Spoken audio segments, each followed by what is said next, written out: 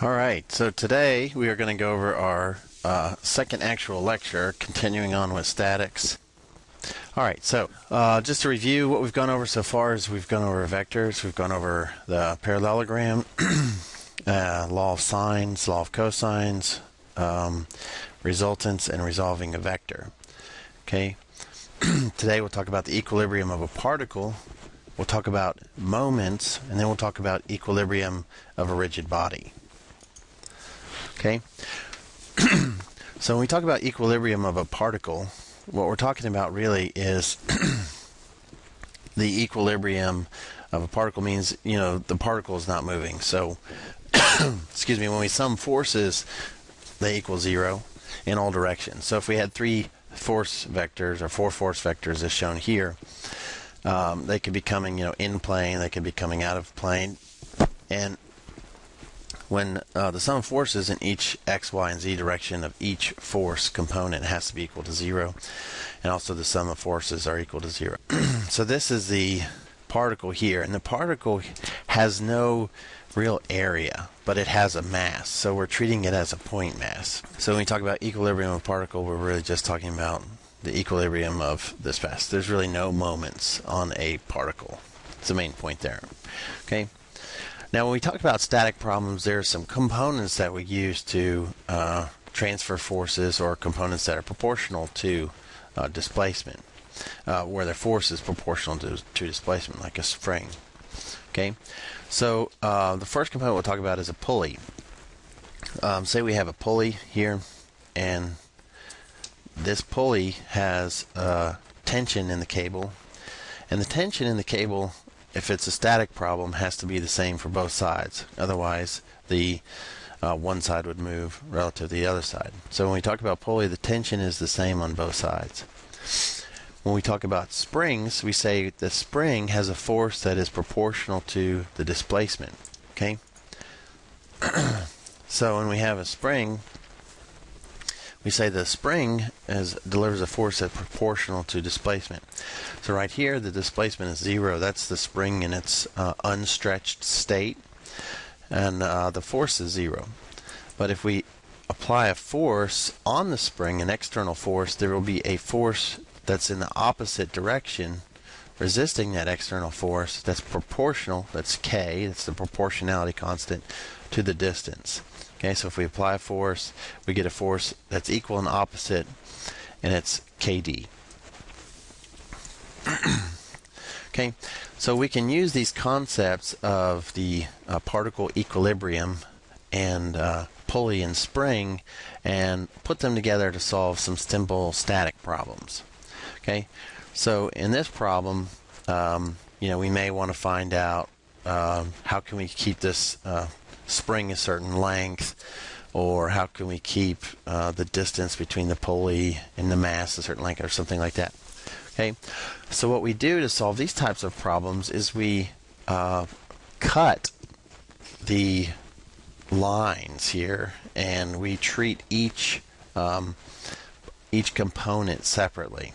Okay, so what we could do is we could take the mass and we can cut this line here, and if we cut this, there's a force that wants to pull the mass down, and of course the tension in the cable that keeps the mass from moving. Okay, and a static problem that doesn't go anywhere.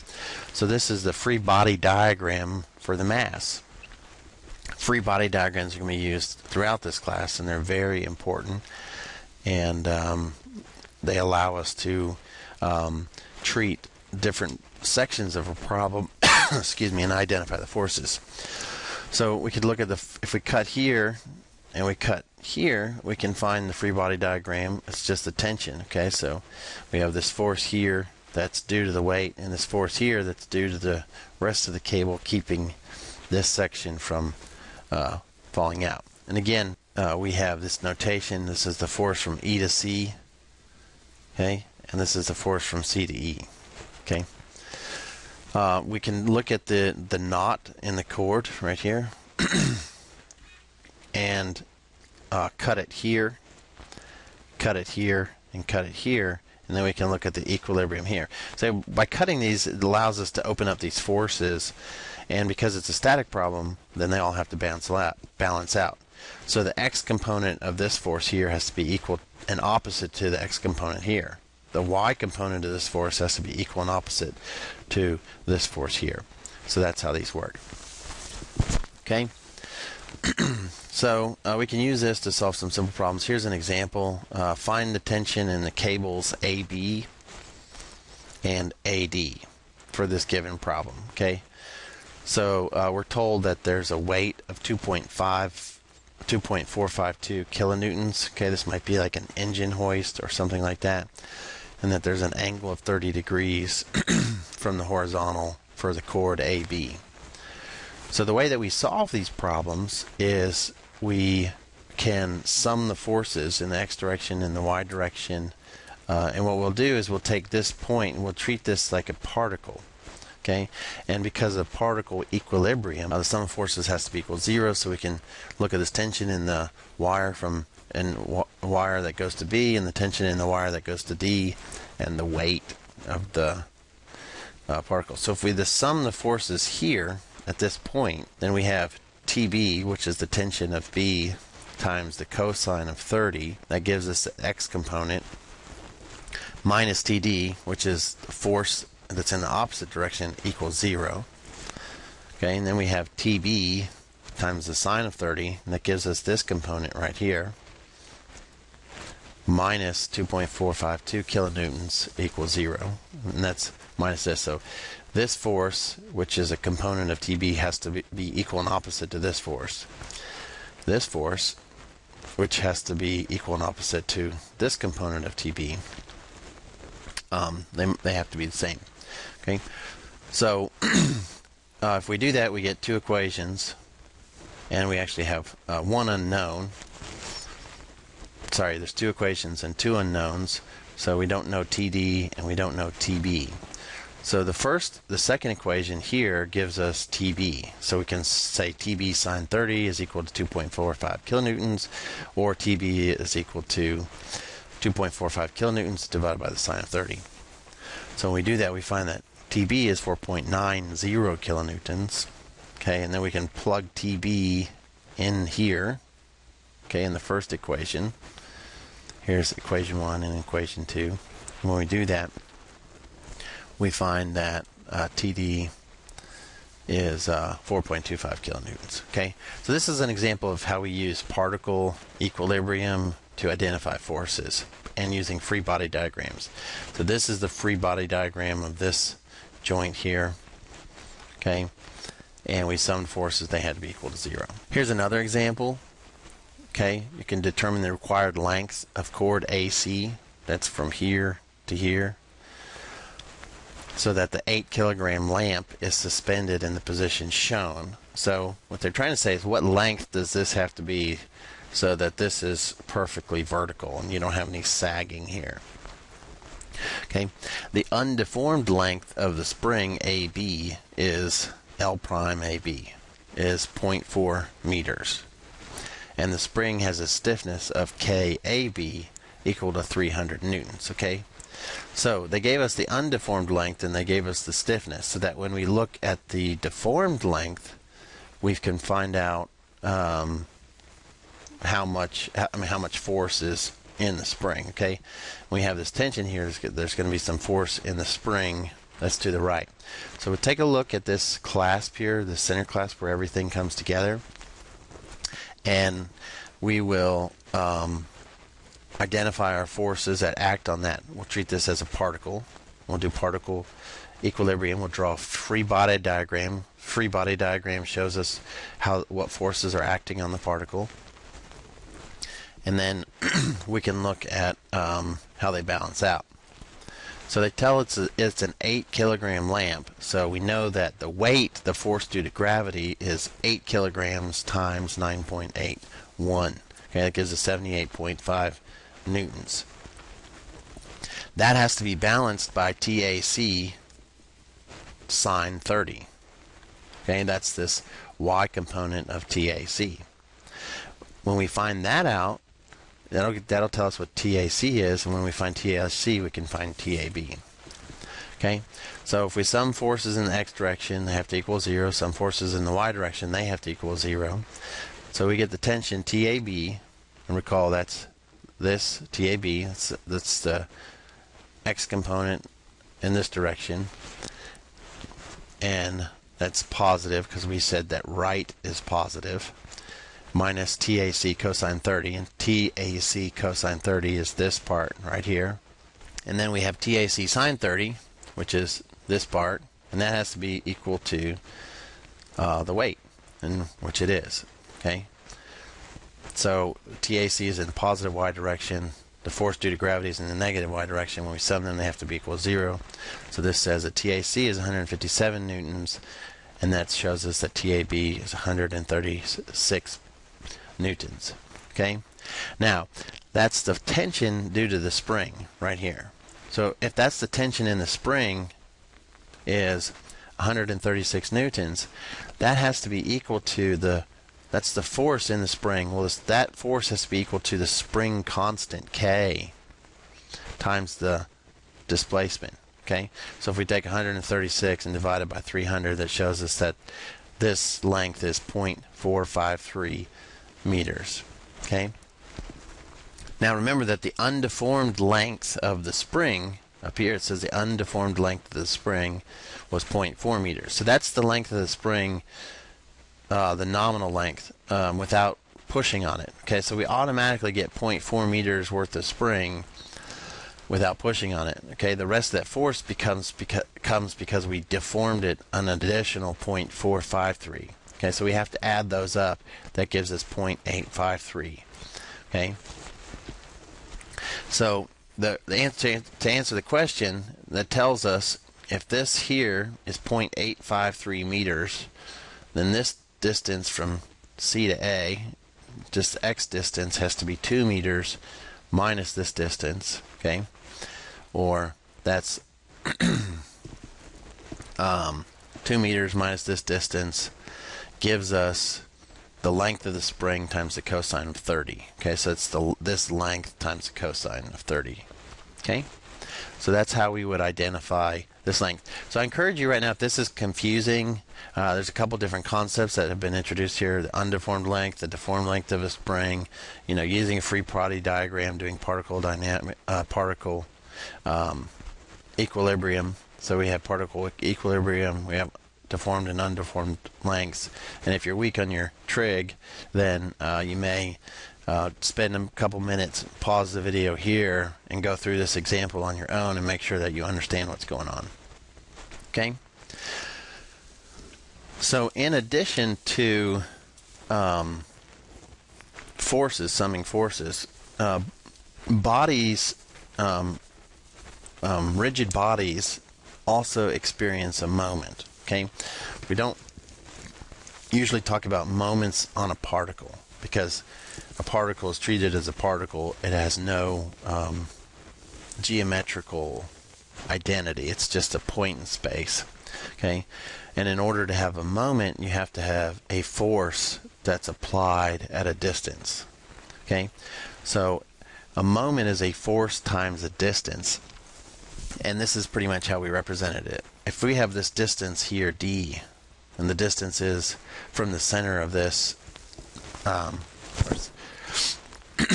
from this rod all the way to the end, that's your distance d, and we apply a force F, then we get a moment here about the center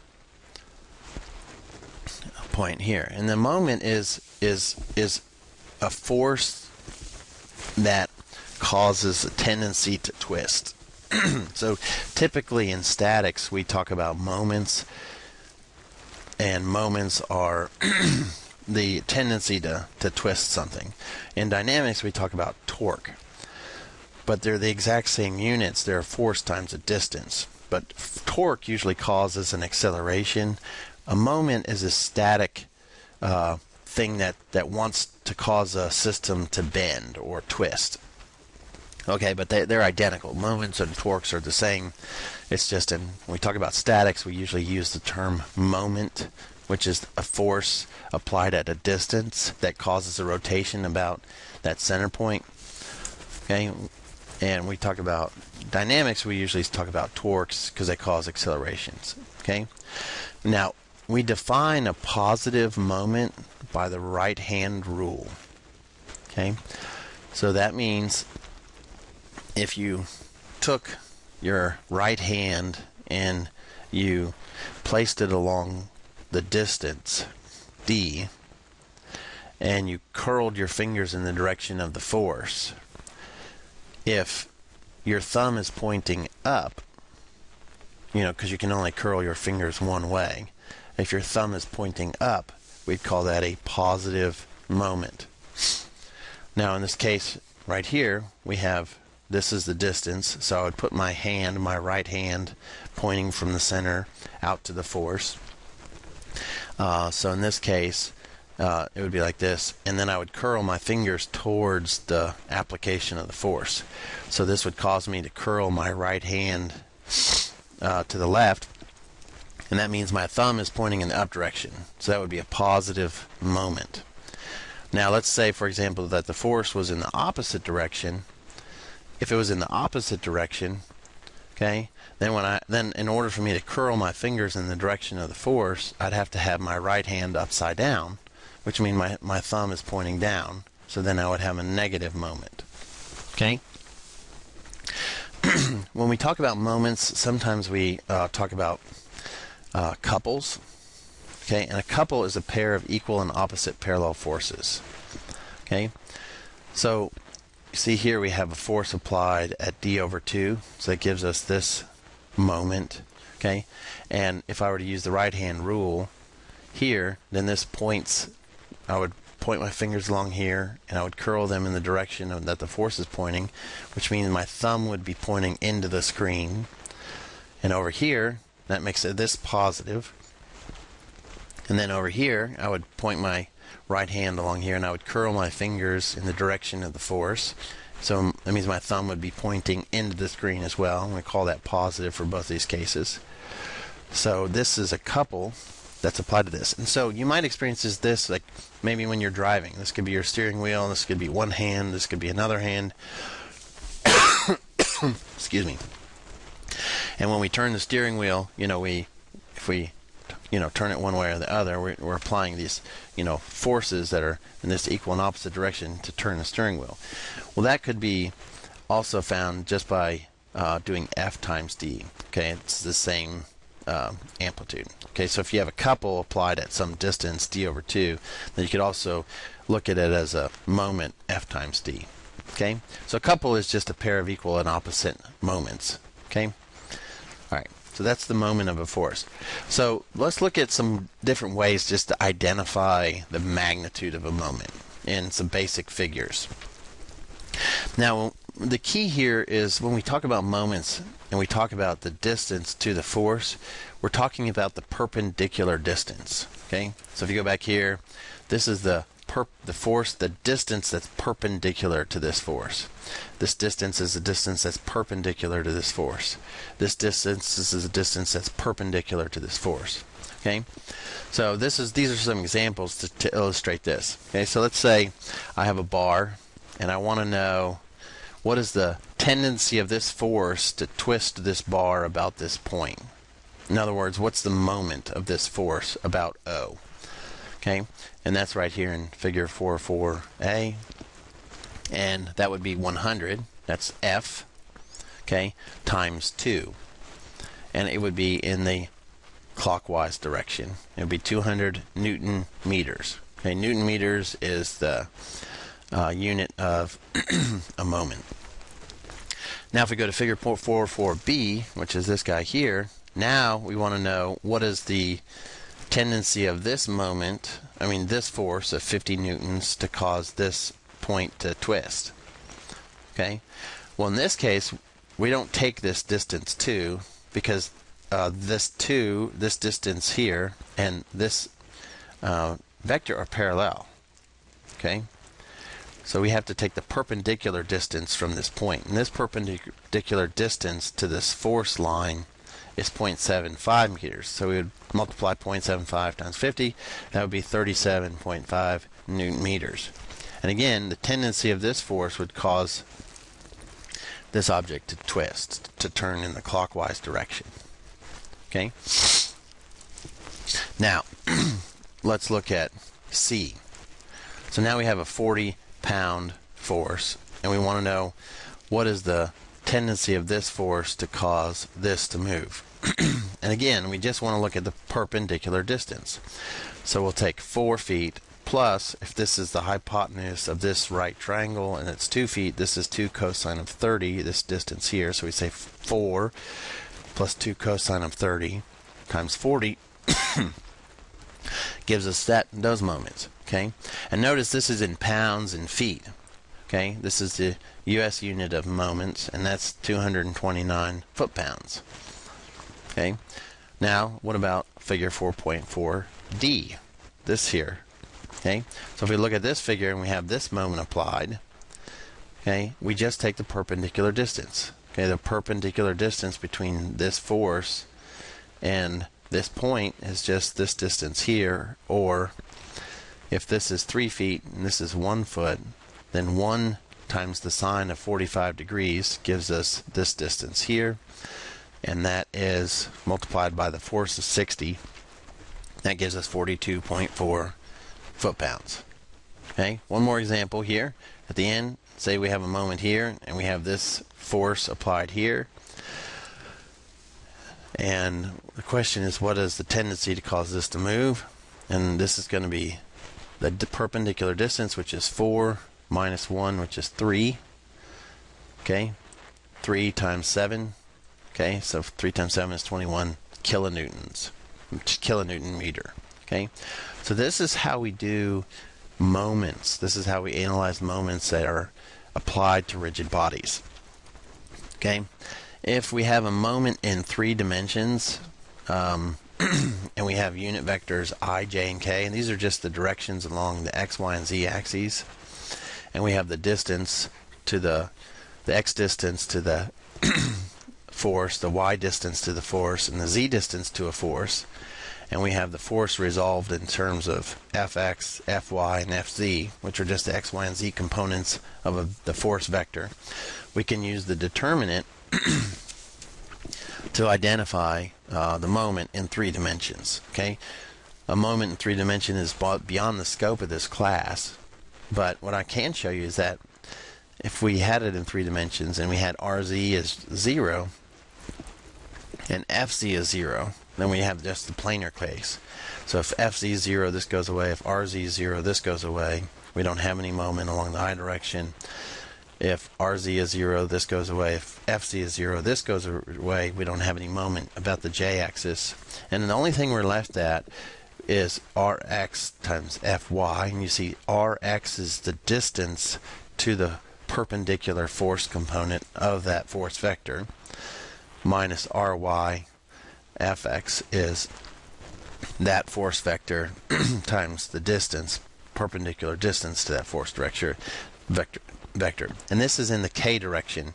And if you look at this, these are all in the K direction. So this is, if we had this is X and this is Y, we say that this tends to twist, and it twists about this 3rd dimension, which you can't see, but it's a direction that's into the plane of the screen. Here's another example. The force F acts at the end of an angle bracket. Okay, this is a rigid body. Okay, it's not a particle. So because it has geometric length and height, then it can sustain a moment or forces that cause it to rotate. Okay, so the force F acts at the end of the angle bracket shown in this figure. Determine the moment of the force about point O. So if I have a force here, the question is, what is the tendency of this force to cause this structure to twist about this point? Okay, now based upon our previous discussions, you should know automatically all you have to do is take this force, resolve it into X component, okay, and then multiply it by the Y distance, and then resolve this force into its Y component, and then multiply it by its X distance. Okay, so we do just that. We say 400 times the sine of 30, that gives us this X component times 0.2. Okay, and that causes this to rotate in this direction, in the counterclockwise direction. Okay, and if we define counterclockwise as positive, which we can define it any way we want, That's what's done here, and says this little arrow here shows that we're saying this is counterclockwise. It's positive. Then this x component of the force in this direction would cause this to spin or go in counterclockwise direction, so we say it's positive. Then we have this y component of the force here times that x distance, so it's 400 times the cosine of 30. Okay, that's this component of the force in the negative y direction times 0.4. Okay, so it's not minus because it's in this direction. It's minus because we've defined a force that causes a rotation in the clockwise direction to be negative. Okay, so if we add these together, this gives us 98.6 Newton meters. We could also do this using a Cartesian vector approach. Okay, and we can look at the force and position vectors in terms of 0.4i minus 0.2j is the vector from here to here. Okay, and all this says is it's 0.4 units in the I direction, and I is the unit vector in the x direction, like we talked about previously. And then we have minus 0.2 meters in the j direction, which is in the y-axis. Okay, so j is the unit vector in the y direction. So if we say 0.4 times I, that means we go 0.4 in the positive x direction. If we say minus 0.2 in the j, it means we go minus 0.2 in the j direction. That gives us to this point here. That's also the vector from O to this point right here. This is the r vector. And so what we can do is take this f. Okay, the f is 400 sine 30. Okay, that's this component, and that's in that positive x direction. We have minus 400 cosine of 30, and that's the component of the force in this direction. So the moment is the cross product of these two, and I showed you earlier a couple slides ago that we can use this cross product. And because the k term, because there's no direction there's no force in the z direction at a distance, and there's no force in the z direction. There's no force or distance to that force in the z direction. These are both zero. So that means when we take the cross product, which is just the determinant of this matrix, when we say I, j, and k are just the unit vectors, then all we have to do is look at the 2 by 2 determinant of these two, which is 0.4 times minus 346.4 minus 200 times 0.2. Okay, and this is in the k direction. And then the k direction is the direction that's out of plane. Okay, that's our k vector on the z-axis. Okay, so this is another way to do it. So the first solution here, this is called scalar analysis. Scalar analysis. This solution here is called vector analysis. I encourage you to pause the video at this point and just jot down this problem and make sure that you understand this. If you don't understand this, then in the next class, make sure that you raise your hand and we can talk about it in more detail. When we draw free body diagrams of rigid bodies, we pick different components to tell us to show how forces are acting on the body. Okay, you might see something like this, some component of a body with a little ball under it, and all that just means is that the forces are only in the up and down direction. When you roll back and forth, there's no force to resist that motion. There's no forces that are transmitted in the x direction. Okay, for this one or this one. There's only forces that are normal to the surface or just in the y direction. Okay, so that case can be represented by this diagram or this diagram or this diagram or this diagram. Okay, so what that says is, like, if we have a rigid body that's on a surface, the only forces from the surface are in the normal direction, and normal is just the positive y direction here. Okay, so it can only go up. Okay, if we have tension in a cable, let's say something like this, this can only support tension in this direction. Okay, so there's only force in this direction. Okay, you can't have force in this direction because the cable wouldn't support that. It can only support tension. Okay, same thing here. Okay, because if you push this, these two pin joints tell you that it'll rotate. So if I try to push it in the X direction, it'll just rotate. Okay, but if I try to go in the Y direction, then I'm going to cause a tension to be in this link right here. Okay, so over here on the right, this shows you how to find the reactions. Okay, when a body touches another body. Okay, so if you can, and there's 9 steps. Okay, so I encourage you to read these steps. Okay, some other reactions if we have a frictionless shaft or collar. Okay, so it can be represented by this, and what this says is that there's only forces normal to these rails, because we'll say this is either a well lubricated shaft, or it's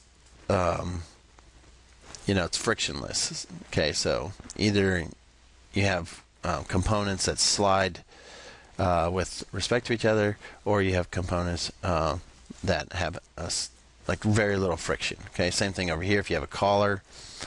Okay, and here you say that there's no force in the X direction. Again, there's only force in the Y direction.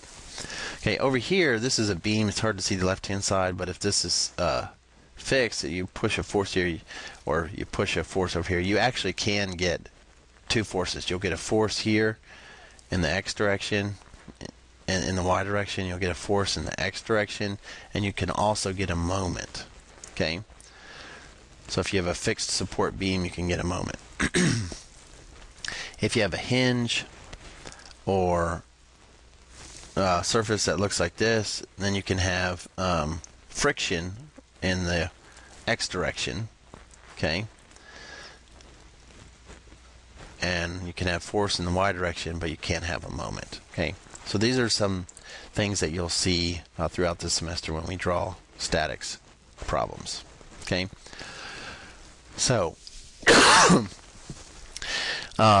here's our last example problem. It says a bracket is subjected to forces and a couple shown. Determine an equivalent force couple system or a force moment system to be applied at point A. Okay, so here's point A. Angles here are measured clockwise from the horizontal. Clockwise moments are positive. Forces upward and to the right are also positive. Okay, so the question is, and this is taken from your FE book. This might be something that you'd see in the FE exam, but this is what they want you to know is basically we have all these forces acting at all these distances. What does A experience? So all we have to do is sum the forces in the X direction, sum the forces in the Y direction, and then we take the magnitude of those forces, which is just the X direction squared and the Y direction, X force and Y force squared, gives us this force. Okay, that's the force at A. So if we, pin it at A. So this is 200 minus 3/5 times this. Okay, and 3/5 is a simple way of just looking. That's 5 is the hypotenuse of this little triangle. So it's a 3, 4, 5 triangle. So if I do 3/5, that gives me the X component of this force. If I do 4/5 and I multiply it by 150, it gives me the Y component of the force. So that's just a little shortcut. Okay, so we have 200 minus 3/5 minus 200 minus 3/5 times 150. So those are the components of the force in the X direction. And then we have forces in the Y, so it's 4/5 times 150 in the negative direction, so it's negative 150. And then over here we have positive 150. Okay, and that leaves us with 30 newtons. That's how we get this force. Okay, now this force acts at an angle which is inverse tangent of the Y component of the force over the X component of the force. That gives us the angle. Okay, and because this force is in the negative direction, we add 180 degrees to it. Okay, so that's the clockwise from the horizontal. Then we can look at the moments. Okay, so this is the moment. We're going to take this force and multiply it by this distance. We're going to take this component of the force, multiply it by this distance here, and then there's no component of the force here because they're in the same distance. And then we're going to just add this moment here, and then we'll add 30 times 150 and apply it here. Okay, so if we do that, we get minus 200 times the distance to that force, the perpendicular distance, that's this part, minus 150. Okay, that's this force times 0.3 meters, that's this distance. Okay, these both make want to make it move counterclockwise. Okay, we've defined clockwise as positive, so these are going to both be negative. Okay, and then we take the last part, which is 4/5 times 150, which gives us the y component times 0.15 meters. Okay, minus this couple here, this couple here, or this moment here, which is applied to the whole system, which causes it to rotate, causes it to want to rotate. So if we add all those up, that gives us minus 103 Newton meters. So essentially, we're saying, we can sum all these forces and then effectively just add up to show that there's one force effectively at A that can be represented by 292 newtons at 186 degrees with a positive horizontal axis and a moment of 103 Newton meters. Okay, so this lecture has been just an overview of some basic components and particle equilibrium, and then some rigid body force sums, and introduction of what a moment is. Okay, so make sure that you understand these examples here in this lecture, and if you have any questions, just ask.